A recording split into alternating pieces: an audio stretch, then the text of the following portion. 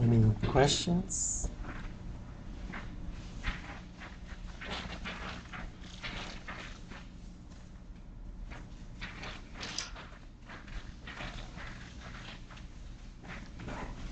I just wanted to point out that on the Moodle webpage you will find a couple of links. One is a link to YouTube. So if you have a difficulty in watching the audio and video, which is posted after each lecture, there is a lecture and then there is an audio video that you will see here. If that doesn't play for you for some reason on your browser, then you can go into the downloading section where you can download the MP4 file directly onto portable device or on your computer and use a Windows media player, or watch directly on YouTube. That should also work. And Rob has been kind enough to open up a local server. So if you're on the campus network and if you want a faster download, then if you go to this directory, /CHE-server,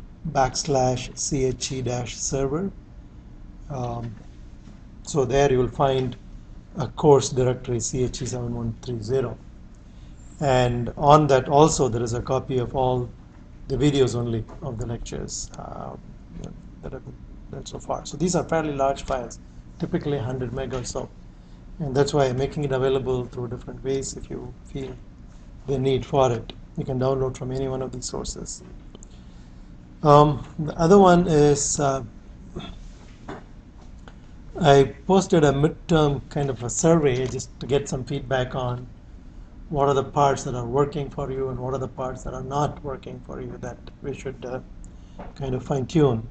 So if you wouldn't mind going into that, and it's an anonymous survey, there are just about 8 or 10 questions.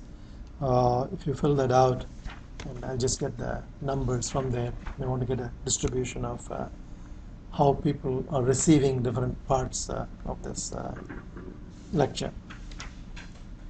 Okay, and the third comment is about, from time to time, I plan to put additional links also. For example, there is a link here that talks about flow between parallel plates. It has some nice animation on laminar and tubular flow and stuff like that. If you want to get a visual picture, there is a very simple mathematical development. But more importantly, some recent papers from the literature, because this is a graduate course, so you should be able to read up papers and try to understand what particular problem they have solved. So here I picked up a paper on flow between parallel plates, but it is a non-Newtonian fluid, and they use index notation a lot. So this will be a very nice exercise for you to make sure that you can understand the index notation in there for the stress versus rate of strain relationship and then how they solve that. So I might actually make this as part of an assignment where I ask you to critique that particular paper, act as a reviewer for the paper and see what are the good parts, what are the bad parts, and get some idea on understanding the math, the physical interpretation, what problem they have solved, and how significant is the problem. Things like that, comment on those. So I will put periodically papers like that that are kind of related to what we are doing, but obvious extensions of what we are doing. So you can see that some of these problems, although are more than 100 years old, there are aspects of the problem that are still relatively of interest in the current literature. Okay? Yeah. I guess this is the instructor's interface. So I noticed the weakness on the interface. I didn't find that. You didn't find that? Yes. I should check that one, isn't it? What else to do?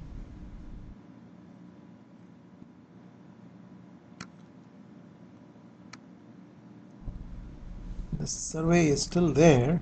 Okay. So I don't know if you're not able to get it. All of you, please try it. And if you have difficulty in accessing it, let me know so that I can trace where the problem is. Okay.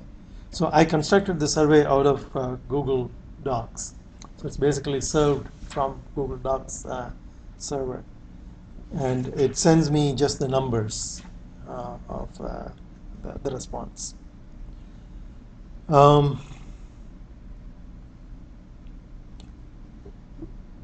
Otherwise, I hope you will be able to access. If there are any difficulties in accessing any parts of it, please do let me know. Okay. Of course, the question is, how do you know what you're supposed to see? Right. So here you are. This is what you're supposed to see. Week by week account of lectures, PDF file, and audio, and any additional material for that week, as well as assignment. You'll see assignment 1. And it is with the TA now, and once it's marked, I will give it back to you, and then I'll post the solution also right below that assignment. Okay, and the third assignment should be up by next week. I'll work on it on the weekend. And an exam is coming up, midterm exam, in 2 weeks, I believe, October 6th. Okay, so just a reminder. Any other questions, comments? All right. We are going to see a lot of new mathematical techniques in the next couple of lectures. The math gets progressively challenging, difficult. Not difficult, but I guess challenging. In the last lecture, let me just review it quickly. We looked at 2 or 3 different kinds of problems, all rectilinear flows. Okay, and here is just a summary. The equation for flow between parallel plates, so-called Poiseuille flow, where the velocity field is given by one component depending on one spatial position alone, and that is the problem of flow between 2 parallel plates. When it is driven by a pressure gradient, it's called the Poiseuille flow, and the equation, the Navier-Stokes equation, reduces to this particular form that you see here, and the boundary conditions are the no-slip condition at the top of the plate and at the bottom of the plate. So the plates are at a distance of 2b from each other. Okay, and we know how to solve it. We solved it, and we got this velocity profile, which is a parabolic velocity profile. That's a quadratic, c x2 times x2 over 2 minus b. It satisfies both the boundary condition, it satisfies the differential equation, so it's a valid solution, and the profile looks like this with the maxima in the middle, symmetric profile. And once we get the velocity profile, we can then answer questions in terms of physical interpretation. The typical thing that we would be interested in is between pressure drop and flow rate, or between forces and velocities. Okay, here force is the pressure force and the velocity or the flow rate. And we obtain that result for flow rate between 2 parallel plates per unit depth perpendicular to the board. And we obtain the shear stress on the wall by, once you know the velocity profile, take the gradient of the velocity profile, plug it into the shear stress expression, and you can get that expression. So in an experiment, if we can measure the shear stress, or we can measure the pressure drop or the flow rate, we can calculate viscosity. So a lot of viscometers exist on this principle: capillary viscometer, Couette viscometer, etc. Then we looked at the flow between still 2 parallel plates, the same assumption about the nature of the velocity field, one-dimensional, but this is a Couette flow, meaning there is no velocity, the pressure gradient. Pressure gradient is 0. So the flow is driven by a moving boundary. So the boundary velocity is u. The top plate is moving with the velocity of u, and that sets the successive layers of the fluid in motion. And then you end up with a velocity profile that looks like this, a parallel, in a straight line, a linear profile. Whereas in the previous case, it was a parabolic profile.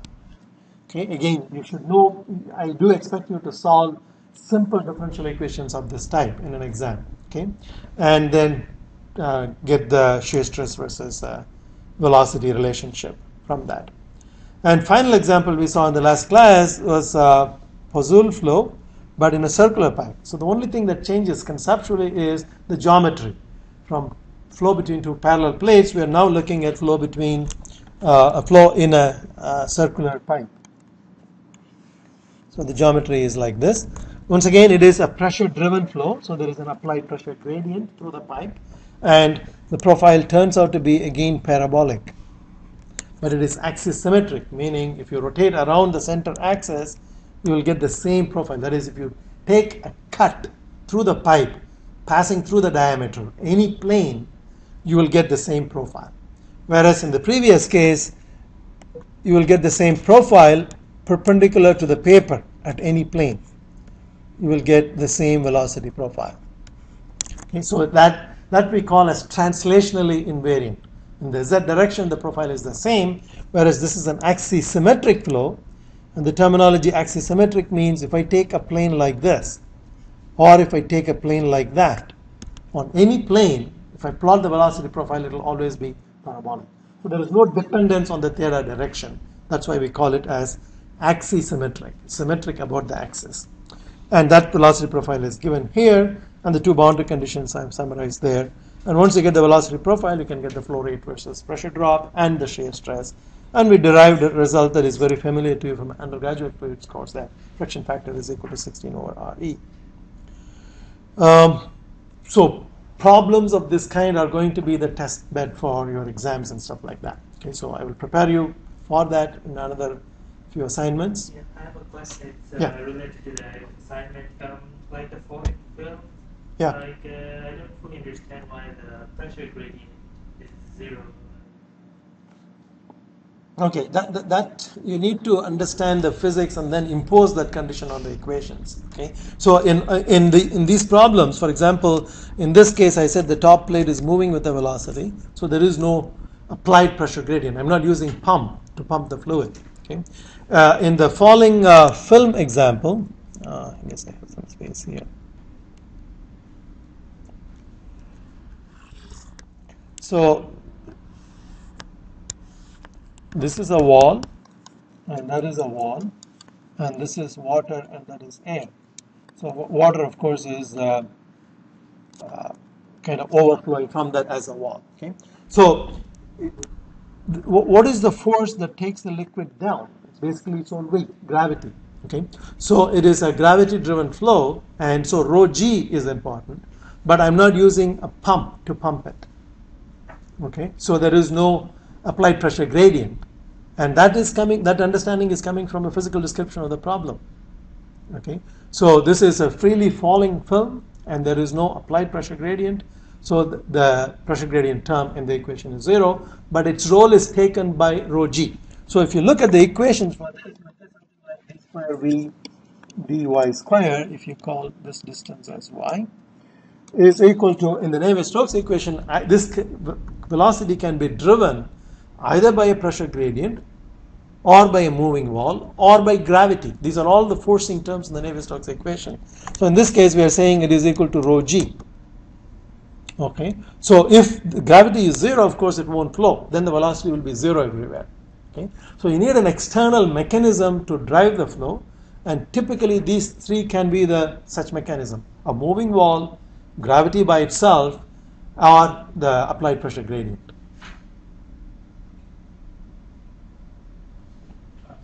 Yeah. We say there is no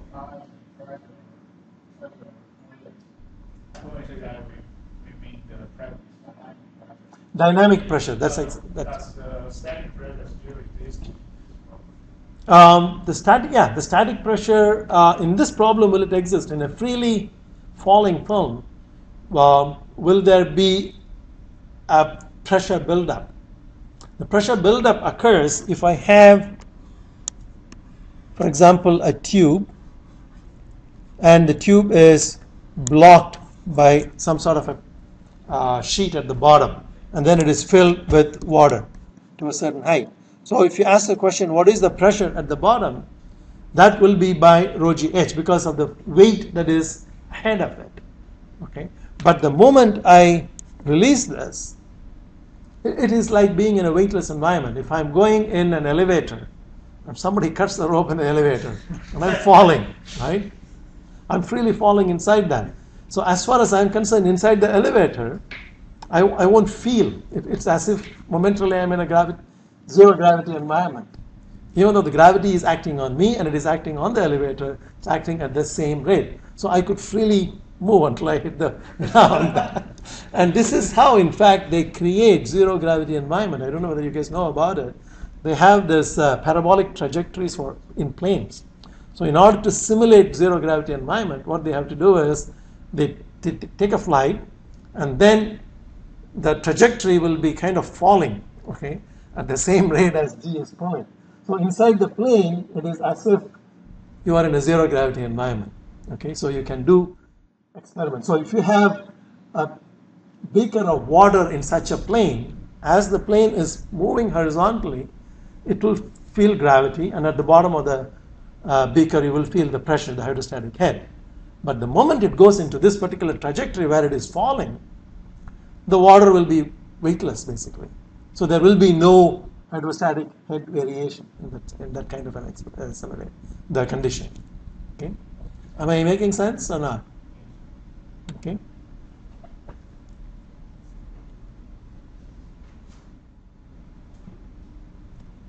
Okay, I'm going to now talk about a problem that's very dear to me, very inspirational problem by G.I. Taylor. Okay, the famous fluid dynamicist that I've already talked about, and the video made by him I put on the web. This was a problem that he studied in the 1920s. He was I guess a fluid dynamicist you can call, but he worked on solid mechanics, fluid mechanics, more a physicist, I guess, at Cambridge, and did really outstanding work on many fields. And his collected work is in 4 volumes in the library. You can go and see. And each one of the papers has opened up a new area. And this is one area, one problem that he studied.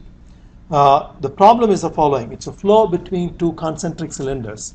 So the picture that you see on the right, for example. Okay. So you have an inner cylinder and an outer cylinder. What's happening here? Okay. I guess it's turning into a link somehow. And there is a fluid in between the 2 cylinders, inner and outer cylinder. Both are solid walls. And he considered the case where the inner cylinder is rotating at an angular velocity of omega 1. Outer cylinder is rotating at an angular velocity of omega 2. And we need to do an idealization in all these problems. And just to make it tractable by analytical means. Because if you do a real geometry, then it becomes impossible to study analytically. You have to go into numerical scheme. And in the 1920s, that was not possible. So, but he was a very good physicist, very good experimentalist, and a very good mathematician. So he had a combined power of both. And the problem that he studied is the following. When you put such a fluid and spin the inner one or the outer one, what does the flow profile look like? And the initial assumption is that it is an infinitely long cylinder. So in this direction, it is infinitely long. Why do you make that assumption? So that you don't have end effects, you don't have the boundary effects. For in an experiment, of course, when he did the experiment, he had to take a very tall cylinder. The height of the cylinder would be 40 times the gap between the 2 cylinders, so that you eliminate what the end effects are. What do I mean by end effect? If I have, if I take a section, for example, and draw like this. That's the inner cylinder. Where is it there?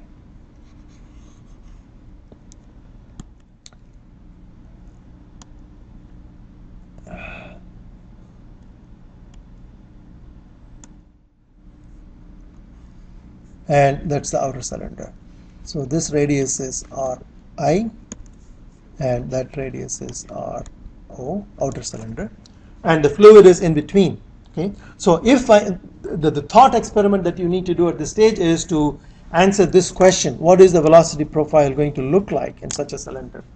What is driving the flow? There is no externally applied pressure gradient. It's a closed system. From an experimental point of view, I have the top part that is closed and the bottom part that is closed, and I fill this with a liquid and I spin the inner one, for example. Okay. When I spin the inner one, the question is what velocity components I expect to be non-zero.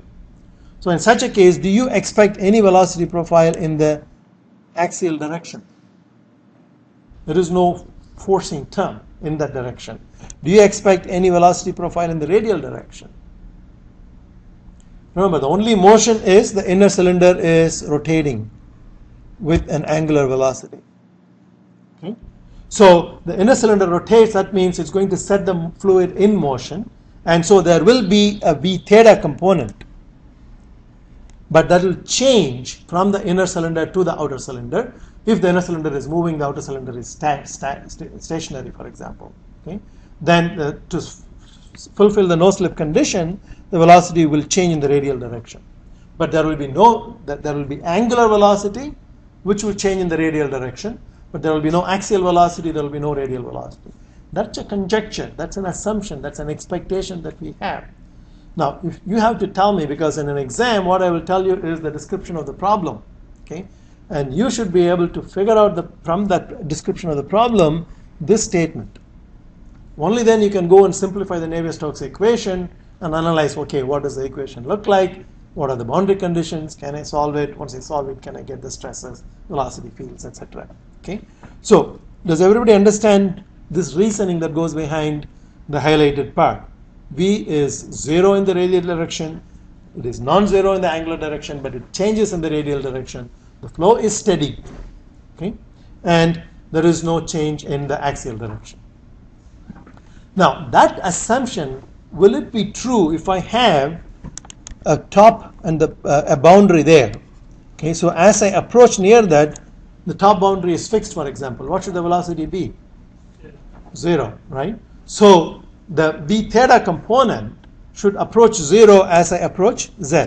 So v theta will depend on not only r, but also on z, the axial direction, as you approach the end zone. So this is an end zone. As you approach the end zone on both top and bottom side, we will find that v theta depends both on r and z. Okay, and that in turn will drive, that will be the forcing term to drive a radial component. Why? Because the fluid must slow down. So the fluid here is going faster than the fluid that is close to the edge. So that differential in velocity will cause the centrifugal force to throw out the liquid element, and it will start forming vortices. So when you have an end, you'll always have some sort of a vortex flow, a circulating flow in that region. So in his analysis, he assumed the cylinder to be infinitely long, so that this assumption is valid. Okay, that the assumption that we make here remains valid as long as the cylinder is infinitely long. And then he looked at a stability analysis. What does a stability analysis mean? It simply means if I take that particular flow and perturb it, is it going to remain the same flow, or is it going to become a different flow? Okay, so you're all familiar with the concept of stability? No? I'm sure you have seen this in physics and in process control, but this example might help you recall, and that is what we mean by stability. Okay, so there are a couple of classic examples to illustrate this idea of stability of a given state, a given solution. Okay, pictorially, you have to think of 3 cases like this. So I have a sphere that is kept in a parabolic dish. Okay, and in one case the dish is pointing upwards, in the other case the dish is pointing downwards, and the sphere is here, and in the third case the parabola is basically becomes a degenerate flat case. Okay, and I'm putting a spherical ball there. The question now dynamically is, if I perturb this, if I put that sphere from its equilibrium position, what do you think would happen to it? It will just oscillate for a while with a decaying oscillation and then come back to its original position. We would call that as a stable state. Okay, you can write down a dynamical equation, Newton's law of motion, on that sphere, and then you can analyze that equation to examine whether it's going to be stable or not. Okay, so in the second case, if I take that and give it a slightest perturbation, that will be in equilibrium state. If there are no perturbations, the sphere will stay there forever happily. But the slightest perturbation is going to take it away from there. It will roll away. It will not go back to that equilibrium. But maybe if there is another valley somewhere nearby, it might just roll over and reach this position. So a different stable equilibrium position. So we would call this as unstable. This would be a stable. And this would be a stable system. And this one, if you take give it a slight force, it's just going to roll over and stay in its new place. Okay? It's not going to return to its original place. And we would call this as neutrally stable.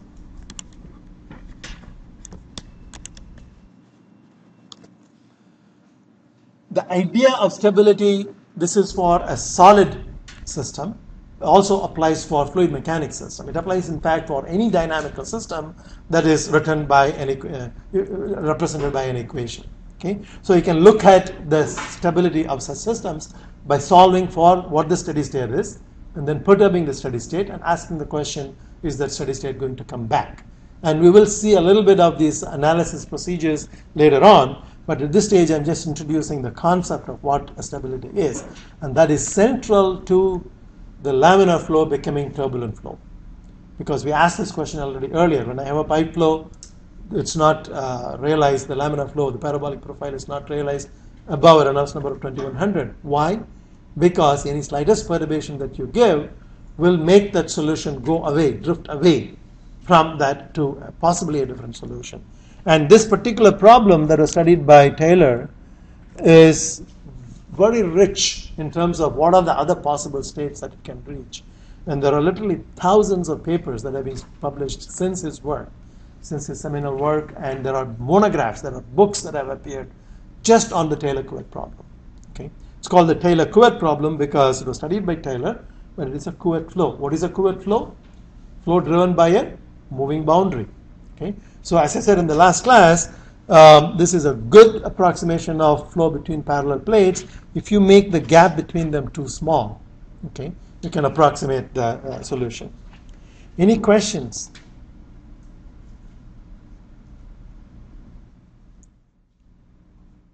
Okay. So once we come up with the proposal for the velocity field, our job is simple. We need to go to the Navier-Stokes equation in cylindrical coordinates, start cancelling all the terms. Okay, and I've given you the reference here of the original paper. Okay, 1923. Okay, so let me just give you some of the type of solutions that he found. Okay, so at very low rotational speed, and there is a number called Taylor number since then that characterizes this problem, very much like a Reynolds number. But at very low rotational speed, you will find, in fact, the velocity profile to be given by this. That is, velocities are all pointing in the theta direction, but it is, if the inner cylinder is rotating and the outer cylinder is not, then the velocity is maximum at the inner cylinder and 0 at the outer cylinder. That is called a one-dimensional flow. We are going to actually analytically solve for that because it is possible to do that. But when you perturb that solution, and if the Taylor number, the rotational speed, is above a critical value, you will find that solution spontaneously breaks down and goes into a new type of solution. What do you think is the mechanism that allows you to allows the flow to reach that state? It is a centrifugal force. It's a common experience that you will have when you're going in roller coaster, for example, or in any curved path. You will feel a force that's pushing you out, right? And it is the same force that will cause a fluid element that is inside, that is rotating at a higher velocity, so it has a greater centrifugal force, to be thrown out radially. That is the source of the radial velocity component spontaneously forming. The question then one can ask, why doesn't it always form, no matter what the rotational speed is? So that centrifugal force must be larger than the viscous force, the damping viscous force, okay, for the flow to actually develop a radial component. And that occurs only at a critical rotational speed.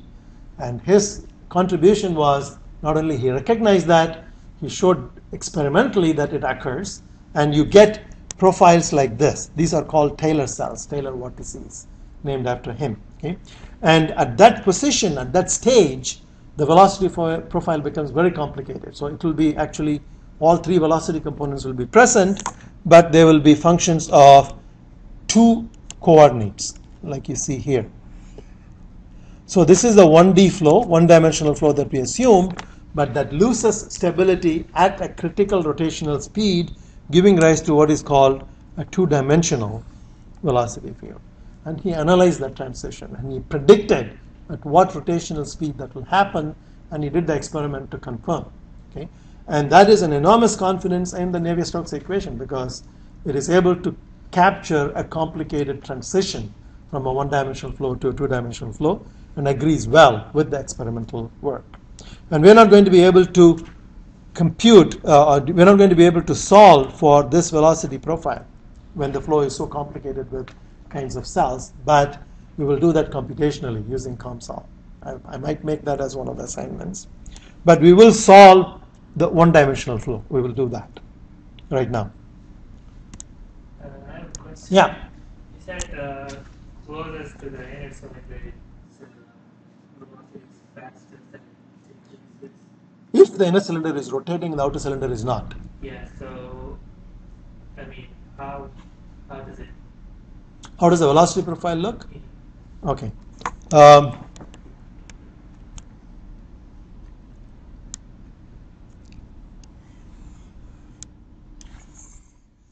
If this is the inner cylinder that is rotating with an angular velocity of omega 1, okay. So what will be the radial the angular velocity v theta? Omega 1 times r1. R1 is the radius. Okay. Angular velocity is so many radians per second, and you multiply that by r1, that gives you the linear velocity, so many meters per second. Okay. So the velocity here would be high, and the velocity at the outer one is going to be 0. So the profile, if you want to plot it as a vector diagram, will be like this. It's linear? Which one? These velocities are not linear. They are angular velocities. They are the v theta component. I'm just drawing one segment of that arc. Okay, they will all be pointing in the theta direction. So at every point, there should be tangent to the circle that you can draw through that.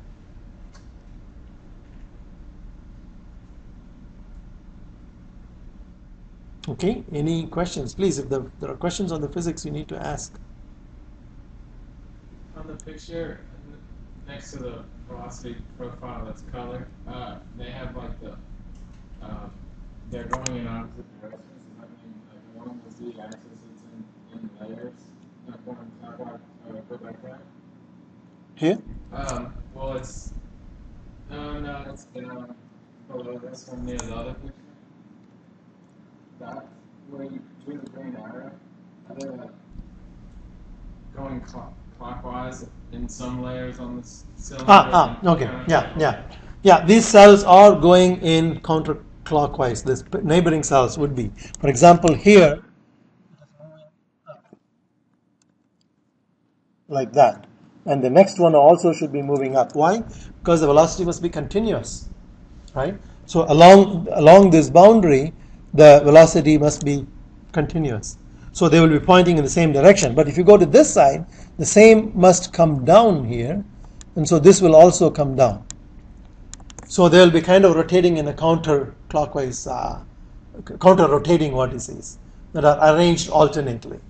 And his analysis was able to predict what would be the critical Taylor number at which this transition will occur, and what is the spacing. He was able to predict what would be the size of these vortices by the stability analysis. But if you ask a question, how does the flow field actually look like? One way of visualizing, if you have seen those videos that I have put on, is through what is called a dye injection, meaning you just put a dot of red dye, for example, at a particular point, and trace what path that red dye will take. So what is going to happen in this case is this red dye would want to move around this because the fluid is moving, so it's going to follow the thing. But at the same time, the fluid is also having a theta component. Okay, so I don't know whether all of you can imagine this. Please try, okay, in your own mind. So this is moving in a counterclockwise direction like this, but at the same time it is having an angular velocity. Now in this particular case, this is the radial direction, this is the axial direction. So this is a plane that I cut through the cylinder, through the center of the axis. So I will get a rectangular region. So this is the inner cylinder and that is the outer cylinder surface. So between those sections I see these cells. In addition, they are rotating in the angular velocity. So what kind of shape would that dot take? Some of you are very good in 3D imagination.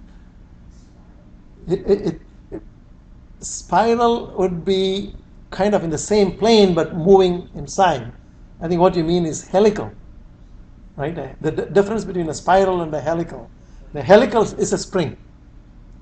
Okay, so it'll be like a spring. So it's going to follow a helical path and then come back on itself. When it goes around the 360 degrees, 2 pi, it'll come back. So it'll be something like this.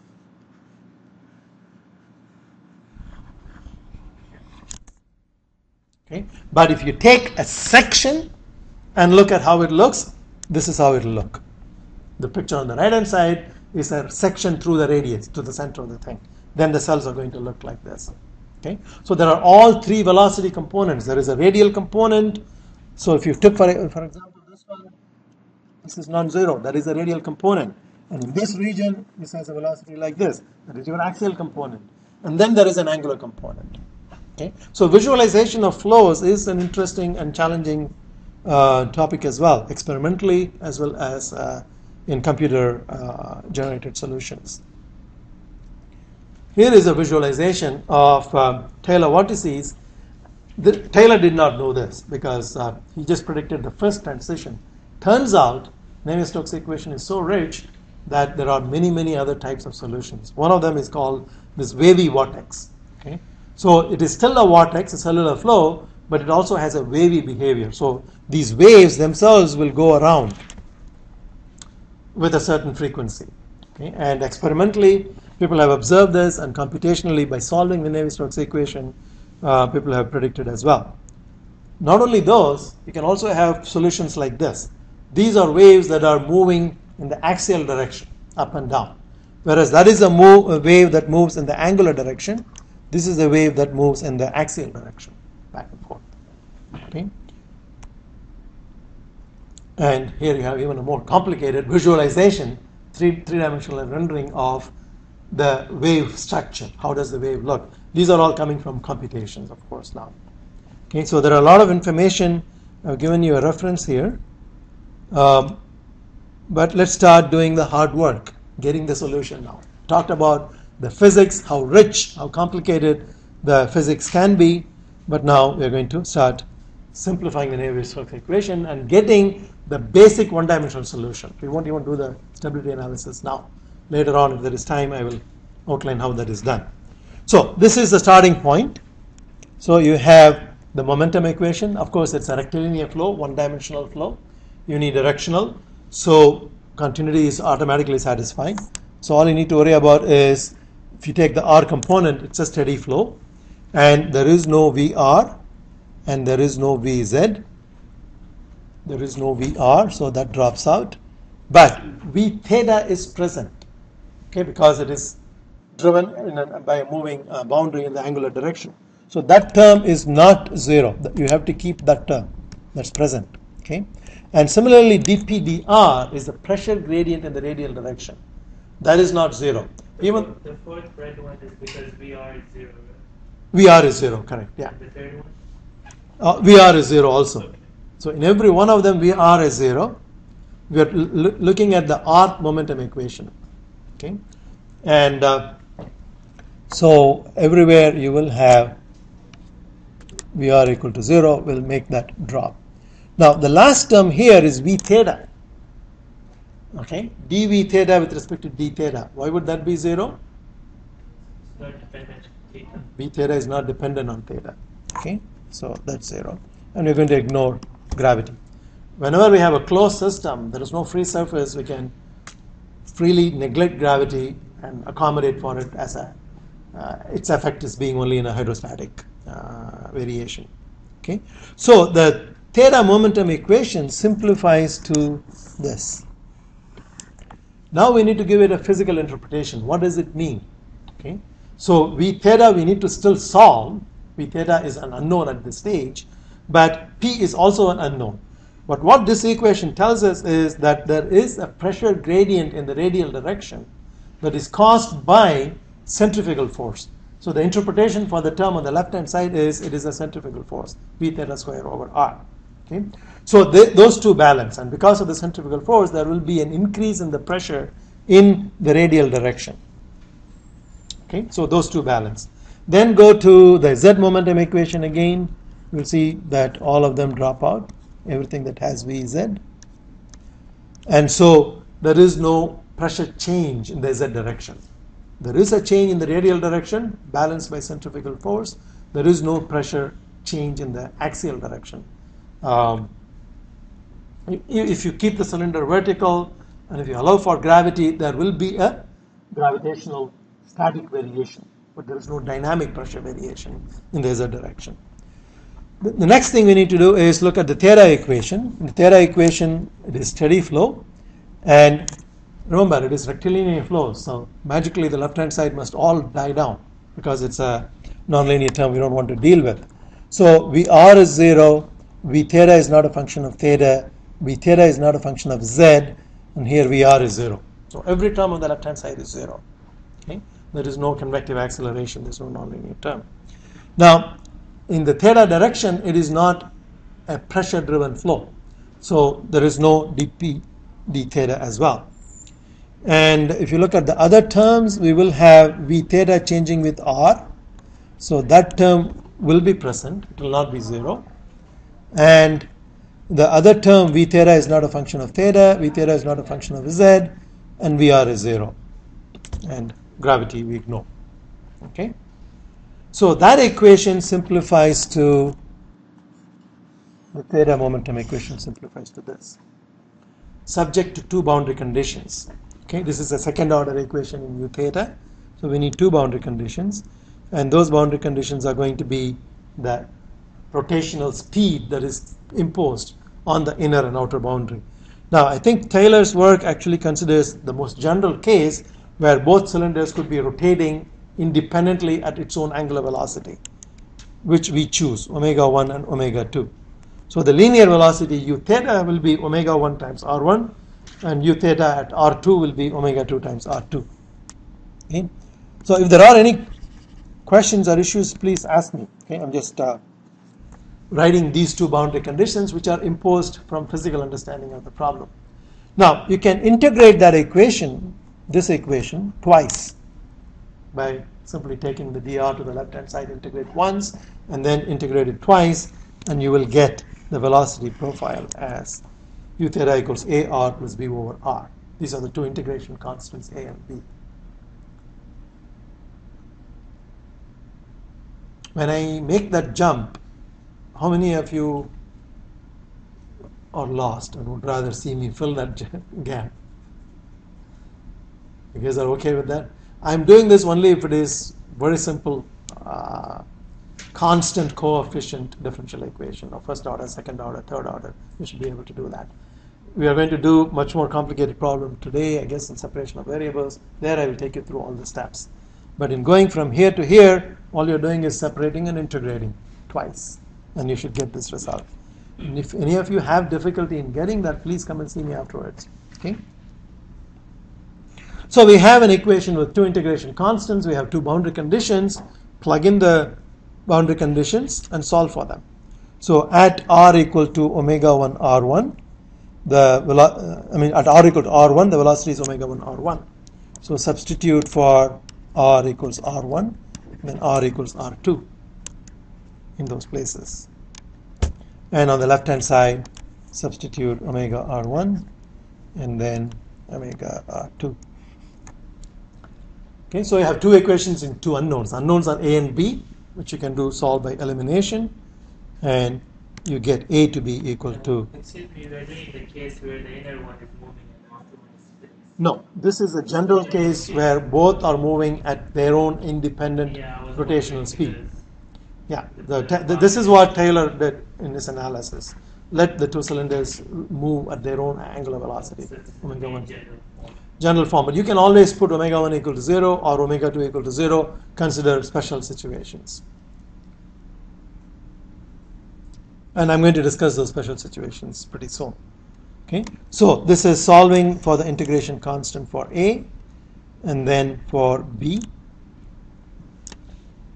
Okay, so you have the complete velocity profile now.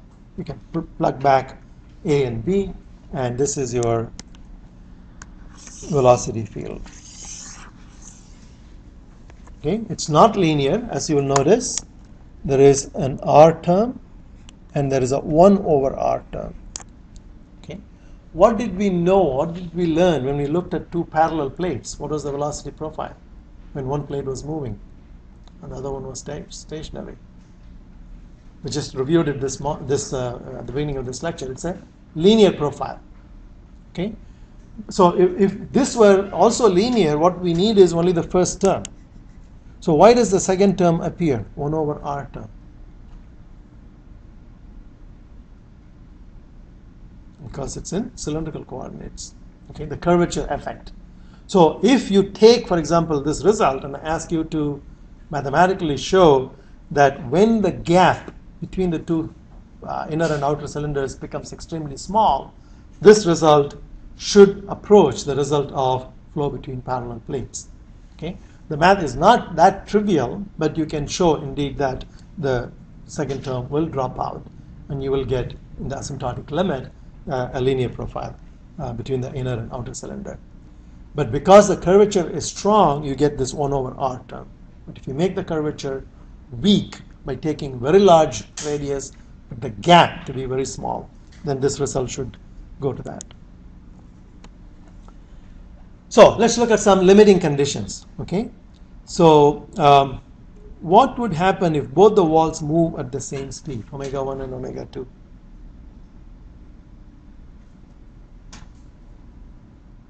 Okay, we can go back and look at, if omega 1 is equal to omega 2, B is equal to 0. You can see that, right? B is equal to 0. And A is omega 1. A is the other integration constant. Okay, if you examine this, when you put omega 1 equal to omega 2, you can factor that out, and so you'll get R2 square minus R1 square in the numerator, it cancels out. So this reduces to simply omega 1 or omega 2 because they are the same, right? So A1 will become that. And from the R momentum equation, we still have this left. dP dr equals rho u theta square over R. Now that you know what u theta is, you can take this and plug it in there. So you can actually integrate that and get the pressure profile. Remember, there are two unknowns. Pressure is an unknown and the velocity in the theta direction is an unknown for this problem. And we have two equations, the theta momentum and the R momentum. So you solve the theta momentum to get the velocity profile, put that velocity into the R momentum equation and integrate that, and you get the pressure profile in this form.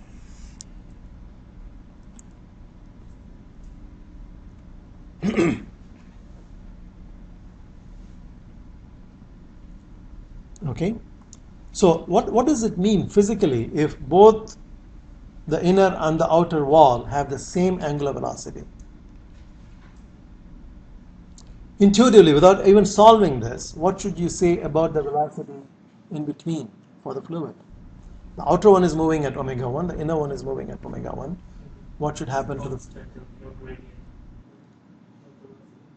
Will there be a velocity gradient? When I say velocity v theta component, for example, the angular velocity will be the same everywhere. It's the same outside, it's the same inside, so it is the same everywhere. The linear velocity will be simply angular velocity times r. Okay, so v theta will be simply omega times r. Omega is a constant everywhere, and that is what you would call a solid body rotation. What does that mean? If you take a solid body and put it on a rotating table, take a, I don't know whether you guys are, you're young, you don't know LP records, right? Long playing records. If you take a long playing record and put it on a table, that's a solid body, right? So everywhere it is rotating at 33 RPM. revolutions per minute, whether it's the inside or the outside. But if I put a piece of paper in the inner position, a piece of paper at the outer position, and see how far they move, the distance they will move will be equal to omega times r, the radial position. So the one that is outer, for example, if this is your circle, and I put one here and one there, they're all moving at the same angular velocity. So in a certain time, this may move this way, the other one must move longer. Starting from here to going there. So the linear velocity u theta will be equal to omega times r. That is what we call as a rigid body or a solid body rotation. Okay? So it is moving as if the whole fluid is a solid. There is no relative shear. That is the key point. When it is moving like a solid body rotation, there is no shear. What is shear? You must have different fluids moving at different velocity. Okay? There must be a velocity gradient. So in this case, it is moving like a rigid body rotation. Another limiting case, and in that solid body rotation case, the pressure variation is given by this way. P0 is some reference pressure at some r equal to 0, for example, plus rho omega 1 square r square over 2. Okay? There are a number of interesting problems one can look at from that particular pressure variation. Centrifuges, for example, work on that principle. Okay? When you are rotating, when you're trying to separate a solid in a centrifuge, it is a centrifugal force that separates the particles when there is a density difference from the fluid. Another example, limiting case, is when R1 equal to 0. That is, this inner cylinder reaches the axis. So the fluid is filling the entire domain from R equal to 0 from the center to the outer one. So that is the case when you have, for example, a beaker and it is filled with water initially to a certain height, and then you start rotating it. And when you wait long enough, it will reach a solid body rotation state and the interface takes this shape. Can we understand why that happens from the solution to this particular problem? And the answer is yes. Okay? Because what happens is, we know that the velocity distribution is given by the solid body rotation. The pressure distribution is given by P0 plus rho omega square r square over 2. So the pressure varies quadratically in the radial direction. So if I go out, the pressure at this point is going to be much higher than what it is in the center, as r squared, density times r squared. Okay? And if it is in a gravitational field, it's a gravitational field that keeps a level initially horizontal. Okay? So that in that gravitational field, if I start spinning it, what is going to happen to this level? The pressure here will be higher, so the fluid will be pushed up.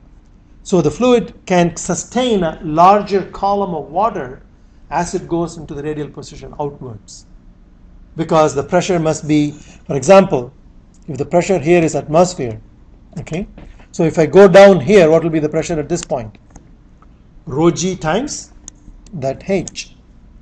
Okay, so, and if I go radially out, the pressure is going to be rho g h plus rho omega square r square over 2.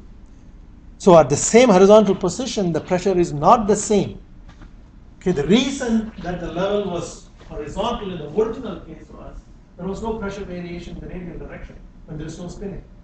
Okay? When there is no spinning, the pressure here is rho g h, the pressure here is rho g h. There is no pressure variation. Everything is consistent, static condition. Now, when it is a solid body rotation, it is still kind of a static condition because there is no shear.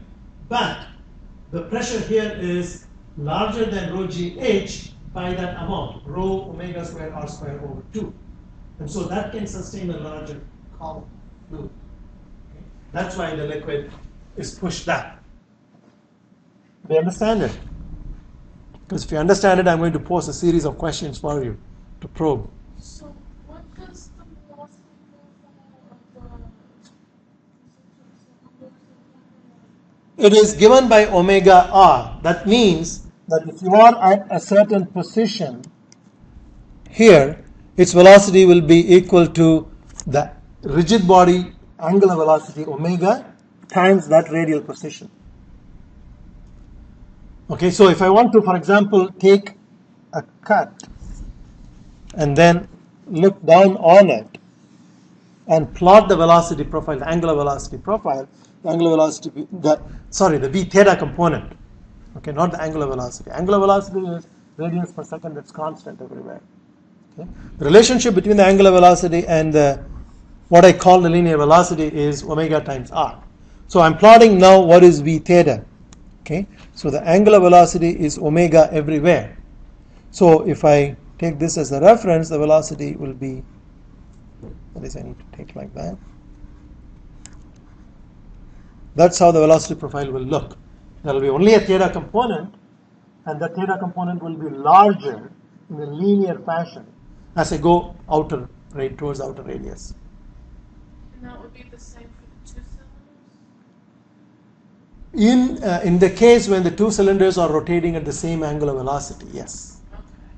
But when they are not rotating at the same angular velocity, they are rotating at different angular velocities. There will be shear. And in that case, the solution is given by this more complicated expression, which is, you see here. Okay, so here omega 1 and omega 2 are not the same. In fact, if you take this expression and put omega 1 equal to omega 2 and simplify it, you should get that particular expression omega r. You see it. Omega 1 equal to omega 2, that drops out. And then you can factor this out, and then you can cancel this with 1 minus r, and we'll get omega times r. Okay? So,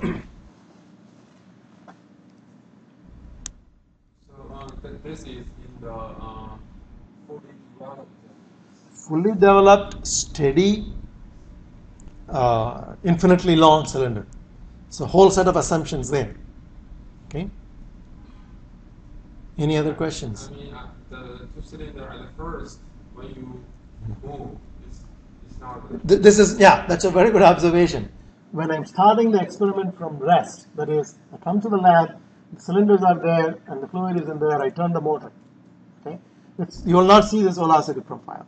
It will take a certain time before it reaches this velocity profile. So the transient analysis is something that we are going to do maybe in a few lectures. Learn how to solve developing flows, the flows that are evolving in time, and then those that are evolving in space. But these are the steady flows, so in an experiment you need to wait for a while before it reaches this condition. Okay, so the important point I want you to get from this analysis is that in solid body rotation the angular velocity is constant, the v theta component changes linearly, and the pressure changes quadratically in the radial direction. Consequence of this, let's just do a few thought experiments, and I'll put a few examples for you, and you think about it and tell me. Well, the first question is already here. What is the shape of the free interface? Why is it so? If I ask you to solve for an equation for this free surface, okay, what do you think that free surface shape would be? It's a parabola. Okay, you should be able to derive that expression from the result that you have here. Okay, you need to convert that result into an equation that relates r to z. That's the equation for this curve. Okay, this is the equation for a pressure, but imposing the fact that the pressure on the free surface is atmospheric everywhere. Using that condition, you'll be able to relate that as an equation relating r to z. So that shape is parabola. Okay. Let me give you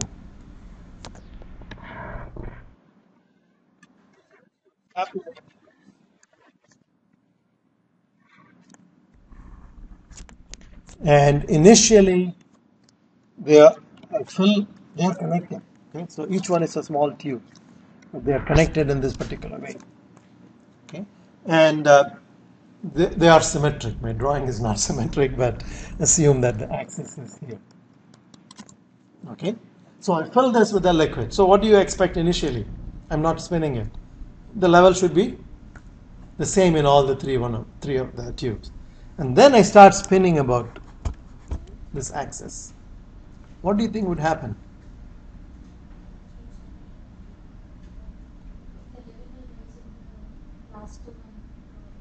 Exactly. Make sure that everybody understands that. Okay. The answer that I heard is that these two will rise up and this will fall down. Okay. That is nothing but trying to reach the parabolic shape. Okay, so if you connect those three eventual endpoints, you will find that they lie on the same parabola that you obtained in the previous problem. Okay, but you need to couple it with the mass balance, because the level of rise must balance the decrease. The amount of material that has risen in the last two end columns should be equal to the amount by which it has decreased in the middle column. Okay. If there was no gravity on the system, will this shape still be same? It's a good question. It's a very good question. I was going to ask you that question, but you asked me. So let me turn it around. Okay, if I do this experiment, not this experiment, let's go back to this experiment. I do this experiment in space, zero gravity. What do you think would happen? Even at the tiniest rotational speed, there is no gravity, only the centrifugal force is there. All the fluid elements are going to be thrown against the wall. Okay? So it's going to basically form a film on the wall. Okay? Now, once it forms the film, as you spin faster and faster, what would happen? The pressure gradient in that will keep increasing. Okay? But if it is somehow confined by putting end plates, you're not going to let it escape.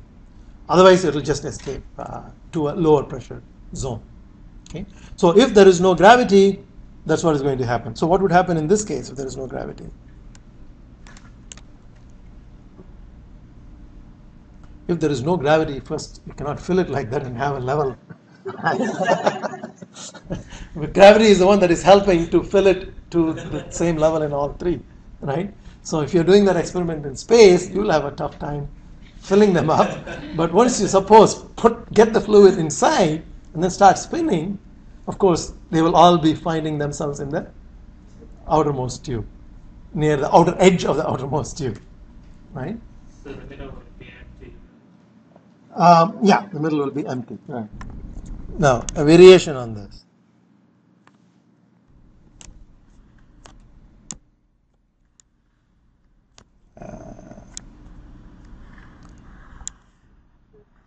A tube like this. There's no middle tube. Okay, gravity is there. So we have initially two levels that are the same, and then I start spinning about middle axis. What do you think would happen? Yeah, there are some air in that, or just the liquid. Just the liquid. Just the liquid. Just the liquid. It will rise in the sides of the dimension again. Yeah, okay, what you're saying is it won't be horizontal anymore, but it'll be like this. Right? That's true. That's all will happen.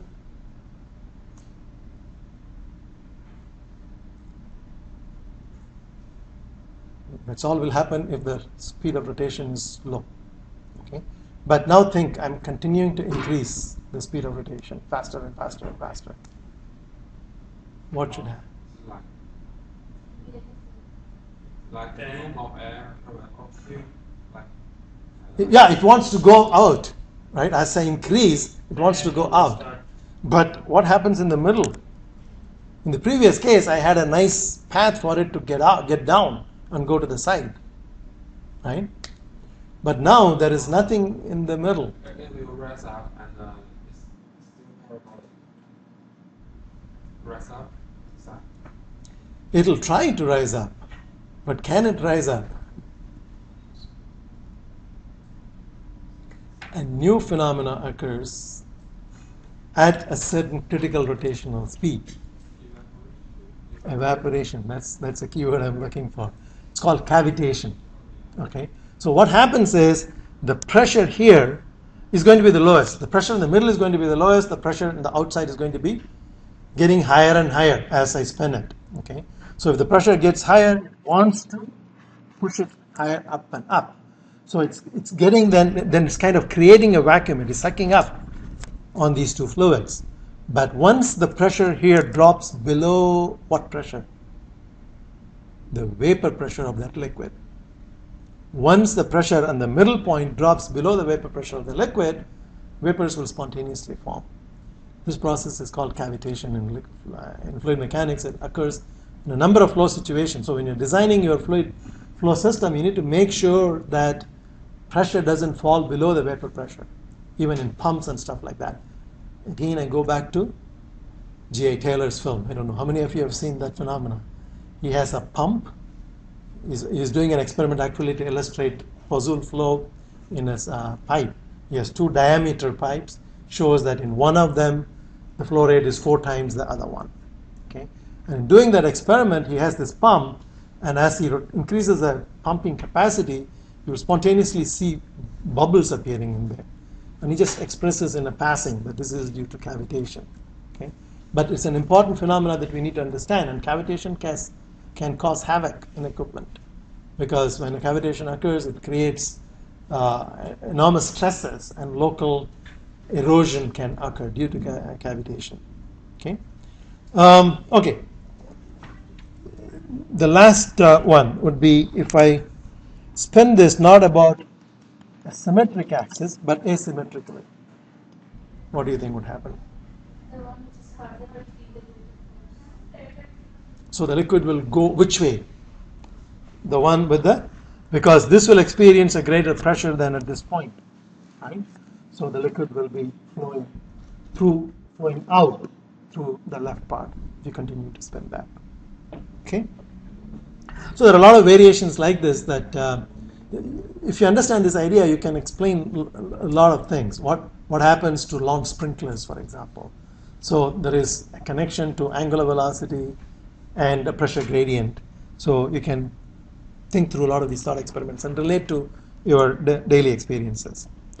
Okay, so that's rectilinear flows that are steady. So far we have looked at rectilinear flows that are steady. Now we are going to start exploring problems where the flow is developing from some initial state towards a steady state. Okay, and the mathematics gets difficult because we are now talking about velocity varying at least with one position, but also with time. We can no longer deal with ordinary differential equations. We have to deal with partial differential equations. One of the classic problems is the so-called Stokes problem. Stokes studied this the first. And basically the problem is the following. You have an infinitely large plate, and above that plate, imagine that you have infinitely large fluid. So it is an idealization. Why do we do these idealizations? Only then we can get some analytical solutions, right? So you have to consider an infinitely large horizontal plate on top of which you have infinitely large amount of fluid filling the complete half space. So we're not interested in looking at what happens below, but above that you have, in this case, y. Y goes from 0 to infinity. From the plate where it is 0 all the way to infinity. And x goes also from minus infinity to infinity. And z is perpendicular to the board, also goes from minus infinity to infinity. Okay. These are very difficult experiments to do, but mathematically nice problem to solve. But we get a lot of insight from that. And we can approximate that by simply taking a large enough experimental domain and ignoring the end effects. So in this situation, the fluid is initially at rest in this semi-infinite domain, and the bottom plate is being moved at time t equal to 0 all of a sudden with the velocity u. And our job is to predict what will be the velocity profile with time. As time progresses, how will the velocity profile look? So the velocity is going to be always u, the bottom plate. So if I take t1, 10 microseconds after, remember the fluid above is initially stagnant, it's 0 velocity. So at time equal to 0, the velocity is represented by the 0 line. And then at a short time afterwards, t1, the velocity profile is going to be looking like this. So it is still 0 far away from the plate, but at the plate it is moving with the velocity u. Okay? When you wait for some more time, and t2 greater than t1, you will see that the velocity profile becomes like this. That is, the momentum diffusion is penetrated to a larger and larger distance in the y direction. Short times is penetrated only up to here. Little longer time is penetrated only up to there. But if you wait long enough, it will set the entire fluid above in motion. But how long? Infinitely long, because you have an infinitely long fluid. Okay? So that is the problem, the physical problem that is posed. Any questions on that? You understand what we need to do? We need to solve for Vx as a function of y and time. Okay, so the velocity, this is going to be the velocity field at one instant of time. So there is a variation in the y direction, but there is also a variation in the with respect to time. So at a different time, velocity profile will look like this. So we are plotting on the same graph, but these are all, each curve is for a different time. And so we need to allow for the velocity to depend on both y and t. So we're back to the Cartesian frame.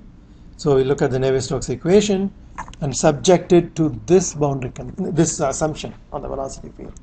The two velocity components Vy and Vz are 0, and Vx is a function of y and time. Okay, when you simplify the Navier-Stokes equation, time is not 0 anymore. So you will have this term, dvx dt, the acceleration term on the left side. And I put this down, but this is going to be 0 because the flow is driven by a moving boundary, not by an imposed pressure gradient. But one can also analyze an imposed pressure gradient, which is done in your book by Burstewart and Wright for pipe flow. Okay, I will assign that as a reading assignment, but I will do parallel plates in class for both pressure-driven flow and this. Okay, and then from the viscous term, you have only one term that is non-zero, which is dvx squared over dy squared. So that equation simplifies to a partial differential equation. How many of you have seen a solution to this in your undergraduate? Good. Only one person? So others have not seen a solution to... No?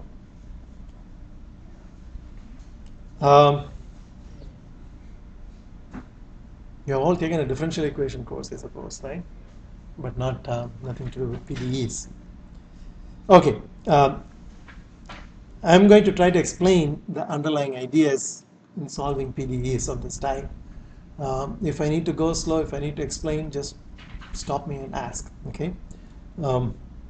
This is called a parabolic partial differential equation. There are many classifications of partial differential equations. It's an evolutionary equation. It evolves in time. Okay, it's not important that you understand the terminologies of the theories, but you understand how to get from the Navier-Stokes equation to this, and identifying that equation, identify how many boundary and initial conditions you need, and then in an exam I will help you through solving this. Once you get the solution, you should be able to analyze and interpret it. And when I say and help you through, I'll give you some key steps. Take this and show it to be this and show it to be that. So kind of walk you through filling a few intermediate steps. So this is an equation. It's called a PDE, as I said, a parabolic partial differential equation. What is the highest order term in the space variable y? 2. So you need, when you integrate it, typically a second order equation will give you 2 boundary conditions. So you need 2 boundary conditions to evaluate them. It is first order in time. So you need 1 condition, and that is typically called the initial condition. So the IC stands for the initial condition, and BC1 and BC2 are the 2 boundary conditions. Now these we write down from the physical description of the problem. The physical description that we have given so far is that the fluid initially is at rest. That means the velocity Vx for all y, the entire length at t equal to 0 is 0. The velocity is 0. The fluid is at rest. Okay. Then the boundary condition 1 is the velocity at y equal to 0, that is at the bottom plate, for all time. That plate is moving at a constant velocity, and that velocity is u. That's also described in the problem. Okay.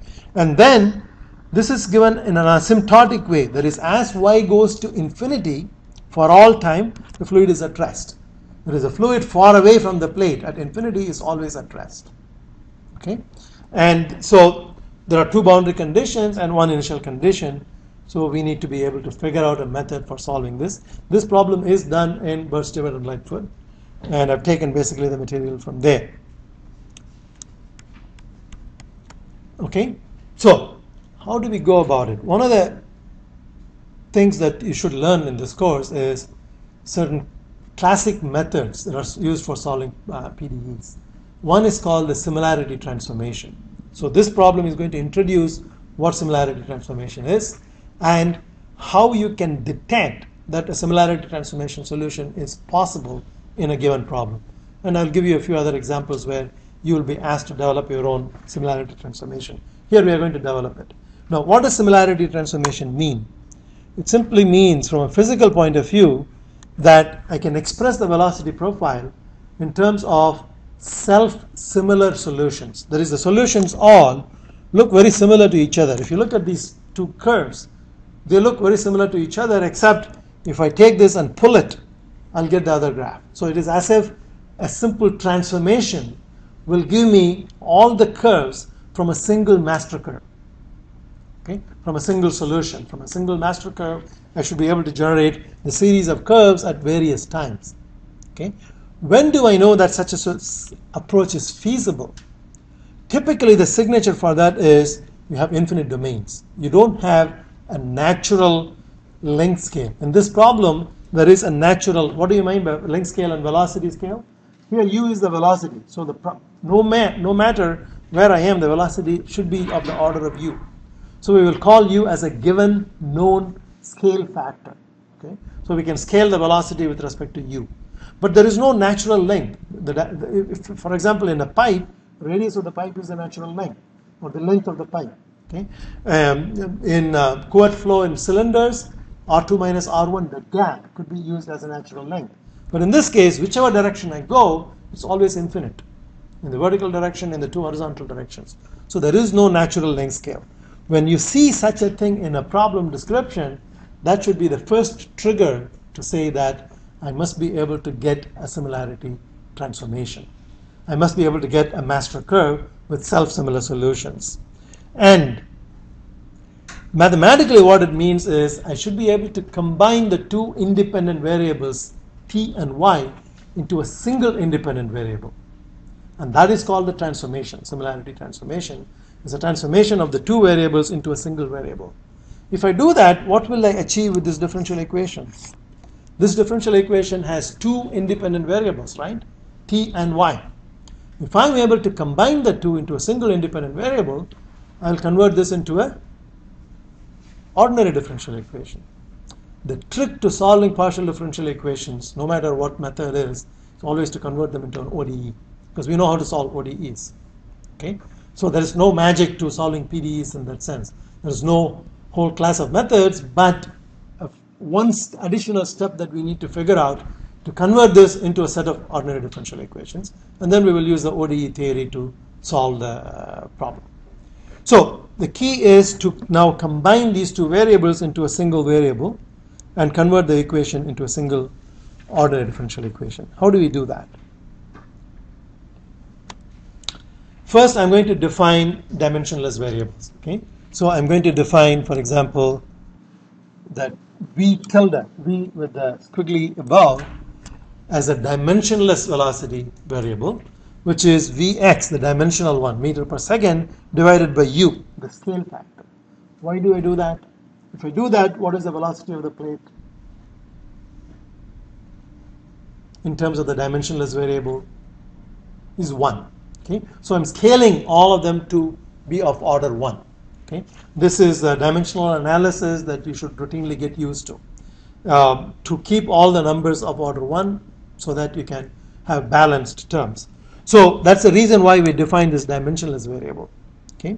And when you do that, let me do this. The original one is dvx dt equals nu d square vx dy square. But in here I have defined Vx tilde as equal to Vx divided by nu. So Vx is equal to Vx tilde multiplied by u. That is my definition for the dimensionless variable. So I can take this quantity and plug it in there.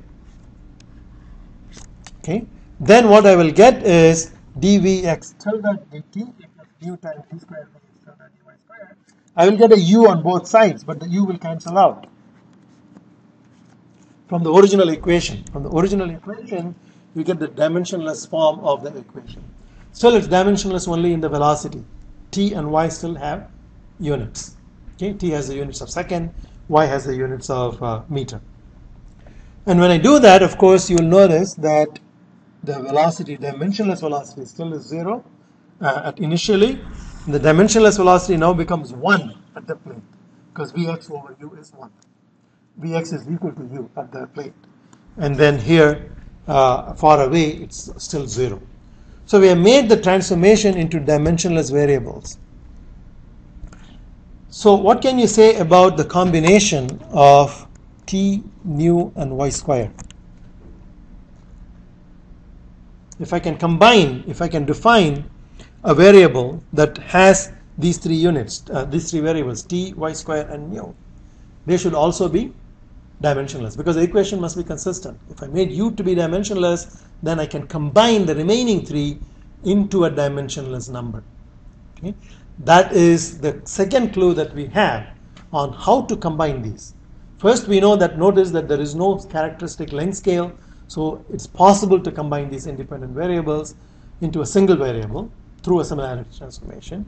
So we explore that idea, and now we know we need to work on combining t and y squared and mu. In such a way, I get a similarity transformation.